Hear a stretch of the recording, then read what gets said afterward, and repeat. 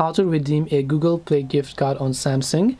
Hey everyone, welcome back to our channel. In today's video we are going to learn how we can redeem a Google Play gift card on Samsung phone, so make sure to watch the video till the end. Now by the way, this doesn't necessarily only apply for a Samsung user. You can also do this on any of the other Androids, because every Android has Play Store and every Play Store has the same type of interface. So it's not that the other phone will have the different type of Play Store. All phones have the same Play Store. So once you open the Play Store app, make sure to tap your Google profile from the very top right hand side of the screen here. Once you tap on your Google profile from the top right, from here you have to just go to this option right here known as payments and subscriptions, and then tap on it.